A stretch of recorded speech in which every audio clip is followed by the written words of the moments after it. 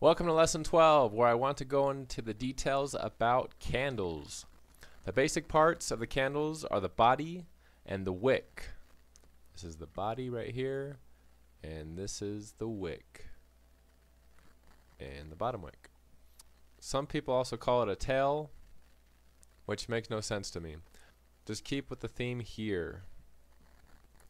A candle represents a period of time, which we'll call time frames.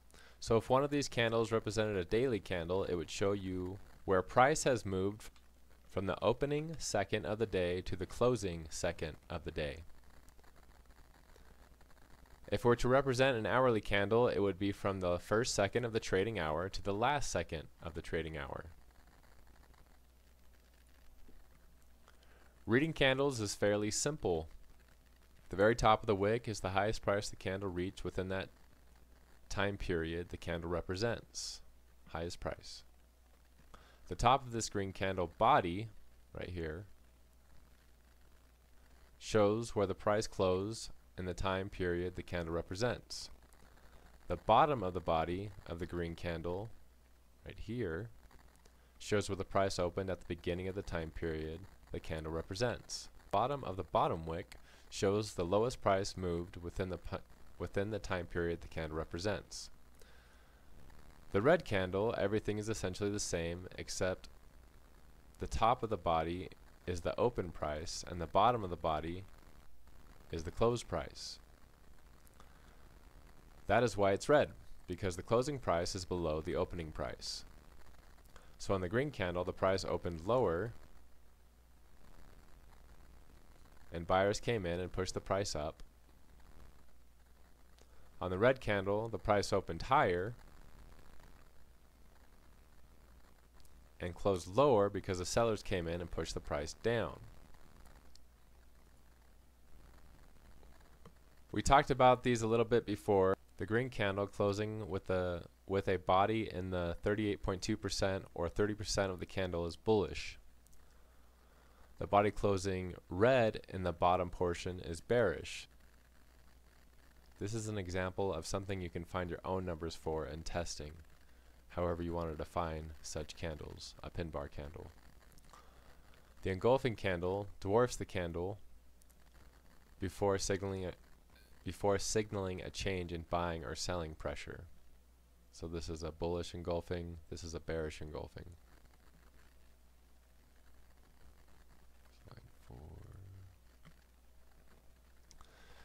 Inside bar candles show consolidation and a potential breakout. The higher probability is breaking out in line with the previous trend.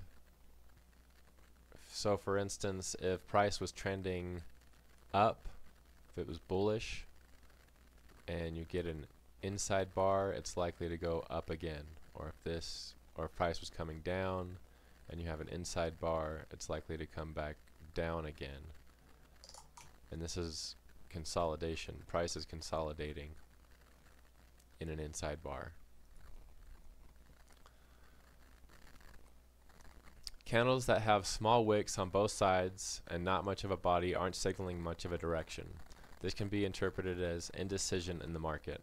Conversely, a long candle wick or wick shows a lot of pressure one way or the other. Hammer candle signals a reversal at the bottom of a downtrend. You can see the price comes down and buying pressure comes in. Price has moved down and buying pressure has moved in. Shooting star signals the end of a bullish trend. You can see the price goes up and then pushed down, showing selling pressure coming in. So price has moved up and then come down and left a wick after the close. And then you can expect price to come down. Once again, none of these are exact. You just have to find the patterns that consistently work enough that you can be profitable according to your risk-reward ratio. The evening star signals a bearish reversal and the morning star signals a bullish reversal.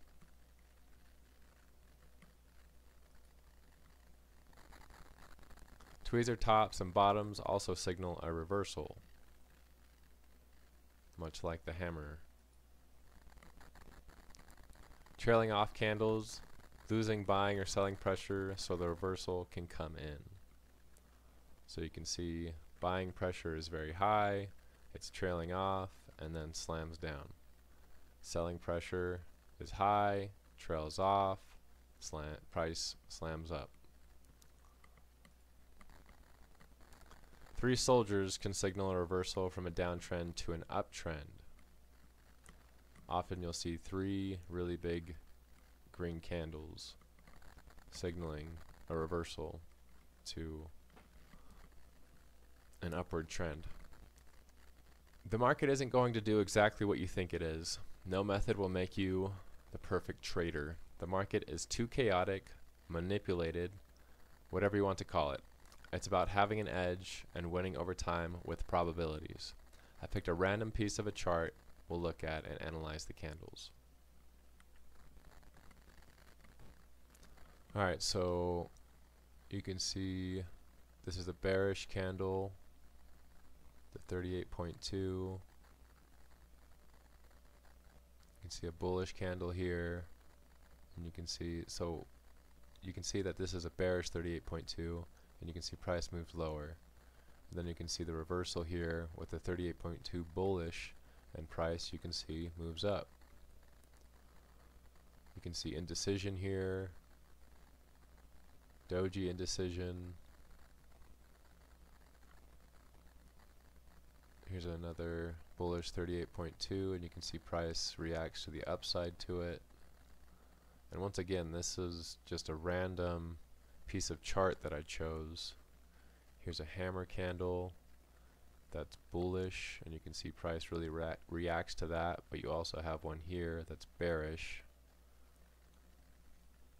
and here's a bullish one. So it's not an exact science. And you can see more in here, like this is complete indecision, then price moves to the upside. And that's why you're just searching for probabilities. Like if 60% of the time price moves up after this candle, then with a 2-to-1 risk-reward ratio, then you can be profitable. And that's why you'll never hear a trader that is serious and actually trying to help you say that trading is a get-rich-quick scheme. Trading is a get-rich-slow scheme. Get-rich-slow scheme. When trading, you're going to create or use a strategy that will combine a variety of confirmations that will need to be checked off in order for the trade to be viable for you to keep your edge. Candlesticks will be one of the things you can look at to interpret the market. They are very useful to figure out entries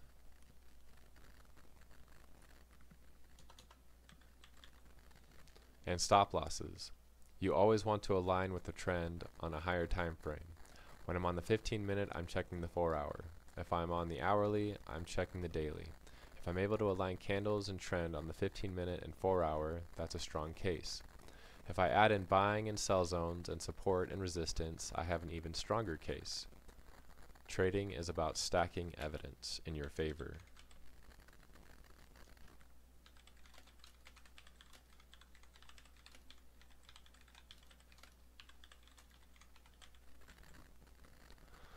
Let's use this 38.2 candle to figure out our entry.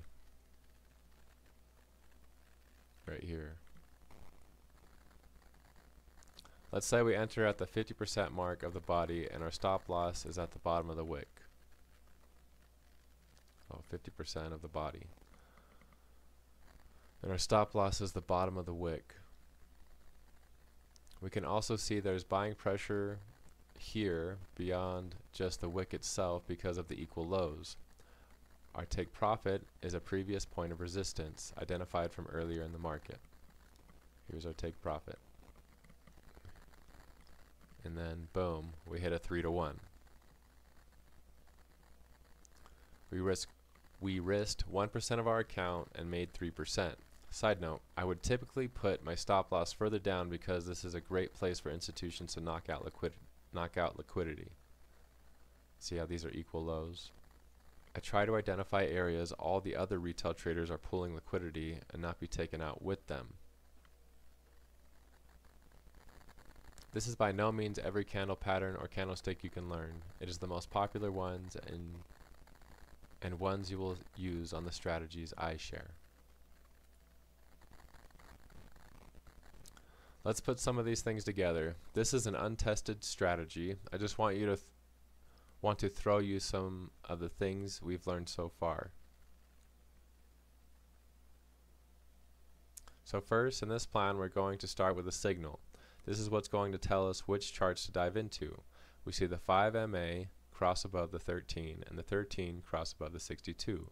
Cool. We're looking for a buy. Second, we go to the chart and we find a break of structure. The example on the left is a buy and the one on the right is a sell. You can see market was trending up and then break of structure because it breaks this higher low.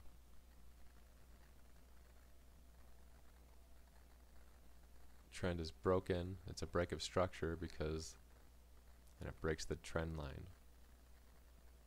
Third, we check the trend to align with a downtrend for a sell and an uptrend for a buy.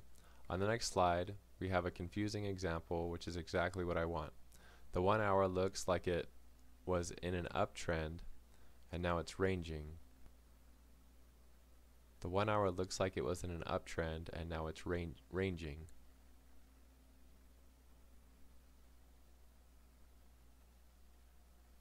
The 4 hour looks like an uptrend that might reverse soon. The 24 hour is 0.1%, 0.1% green. So we're going to say that we're supported by trend for a buy. 4. Identify an engulfing candle. So here we have a bullish engulfing, so you can see this green candle completely engulfs the red candle, previous red candle. Here you can see we have a bearish engulfing because the red candle completely engulfs the previous green. Bullish engulfing, bearish engulfing. 5. Match up the 71 or 786 fib for an entry. We go down to the 5 minute and we find a bullish engulfing candle that lines up with our 71 fib. We have a potential sell here. Match buy zones for buy and sell zones for sell. 6. Align with buy zones and sell zones. On the 15 minute, we're entering in a buy zone and we're exiting at the sell zone in the 5 minute. 7. Find equal lows, imbalance, and sell and buy zones to confirm exit and entry. Well, look at that. We won one of our trades from one of these videos.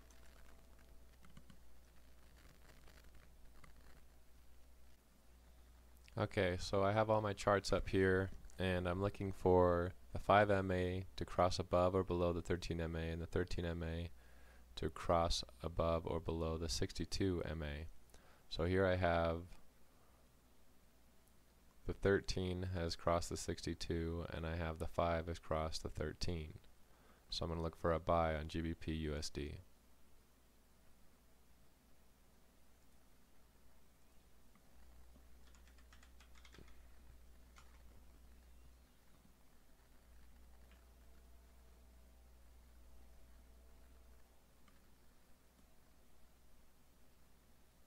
Find a break of structure. I'm on the what, 15 minute? Right. Yeah, 15 minute. Find a break of structure. Okay, so I have a downtrend.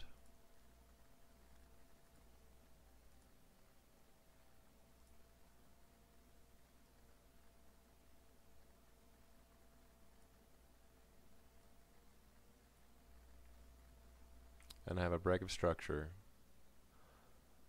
Number 3, align with trend and time frame. So you can see this again.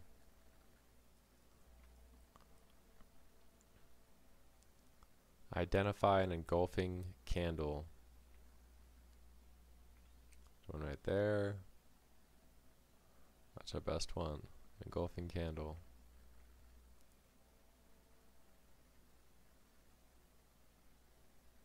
Oh, align with trend. Break of structure, align with trend, 15-minute. So I'm going to look at the 4-hour. So I'm looking for an uptrend.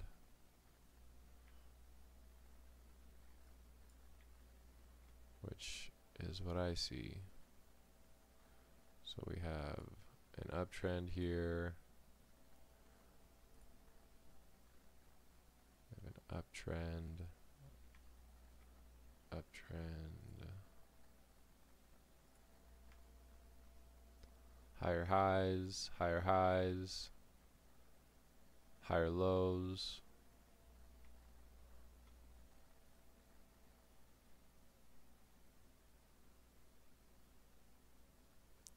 Go back to the 15-minute.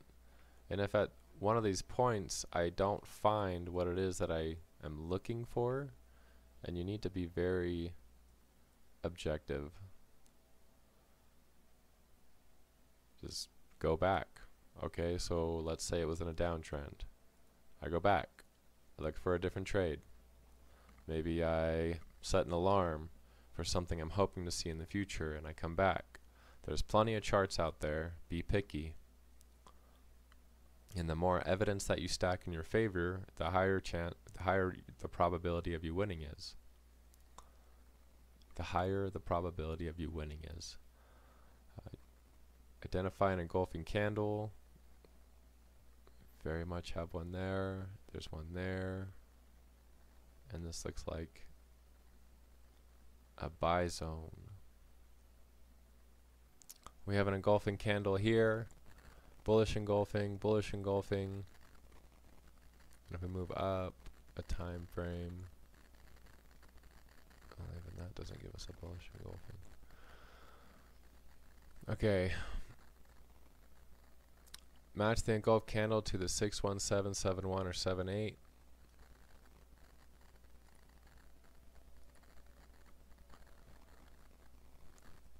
And we have a good entry right here. Long position.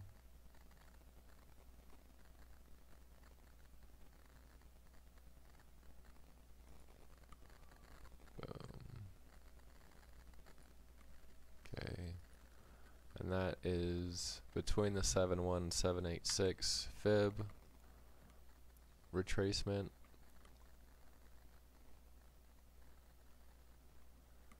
We of course have a buy zone and a sell zone here, and we have a buy and a buy zone, and we can go for a sell and a sell zone. On this trade I would wait to see what price does at this level to see if it starts to break down, and then see if it finds support here or here, and then I would probably make a market buy order.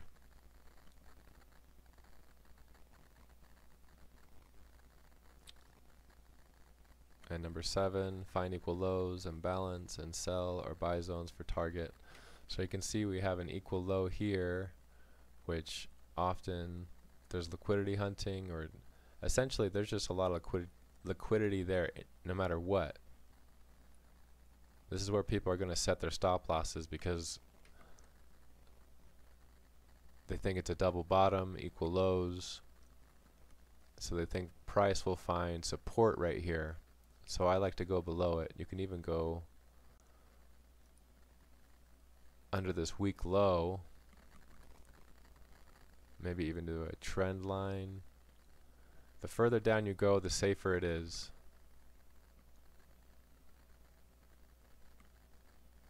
So the smaller your stop loss, the higher risk it is. Let's go for a 2-to-1. Imbalance.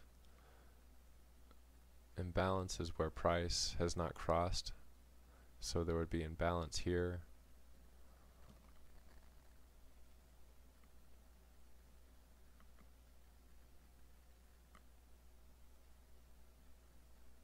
You have equal highs up here. As I said before, it's just higher risk. So you're going to lose more of these trades, but the ones that you win, you're going to win more.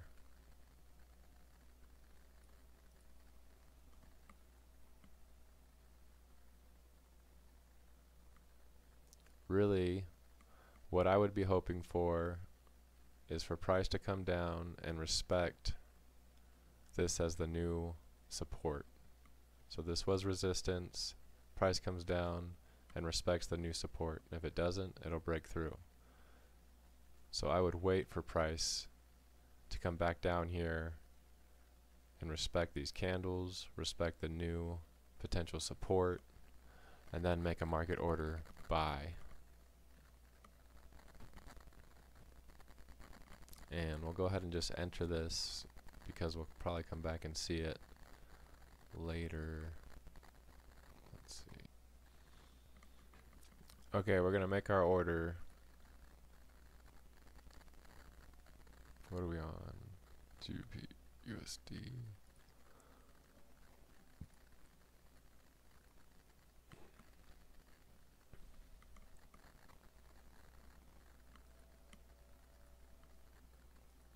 We're gonna risk 1%.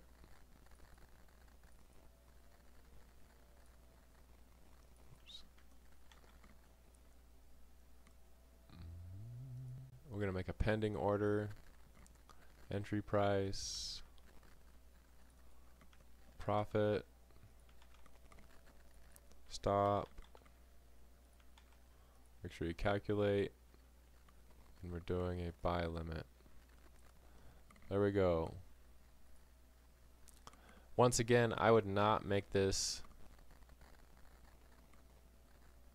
I would not set this buy. I would wait. You can set a notification. I would set it above where I want to enter, add alert, and then you'd have to select create.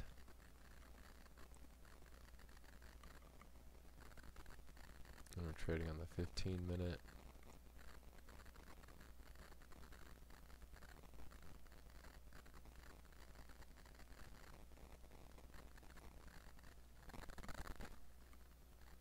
And that's pretty much it. That's it for this video. I want to mention a struggle of mine recently. I don't hear these so-called gurus talk about their own struggles. So I'm testing a strategy and I'm up 18% on my portfolio in 3 weeks. My goal was 5% a week, so I'm shattering it. Feeling good. 4th week, I lose 10 trades in a row. 10. I'm down 9.5% for the week. So overall, I'm still up. I'm wondering if I'm wasting my time, if this strategy is even worth refining. So I take a day off and come back. My mental just isn't there. I work out as hard as I can, trying to just drive the negativity out of me. I go to bed early to wake up at 5 a.m. to hit it hard the next day. My son, almost 4, is in my bed at 1 a.m. crying that he wants a flashlight. And him and my wife are arguing about it. I get in a fight with my wife because I handle those things differently. She says go to sleep to me and takes my screaming son out in the hall. Wakes up our almost 2-year-old who is now screaming his head off. So I get up, get both boys squared away, and go back to bed. I think I got up at 6 a.m. and had to literally jump out of bed and turn off my brain because it probably wasn't going to help to think. I try to calm myself down as I have a severely critical mind, shut up the negativity of being critical of myself, trading, my wife, my kids, and I end up making 2 trades that morning that make it all back. I am struggling. You are going to struggle. What makes you different from 97% that try this? Don't tell me, show me. Get up, do the work on yourself, take accountability, love yourself. Find your why and hold desperately onto it sometimes. Hopefully you got value out of this video and stay symbiotic. Hit that like button, hit that share button. hit that subscribe button, and hopefully this was valuable to you. Thank you. Have a great day. Bye.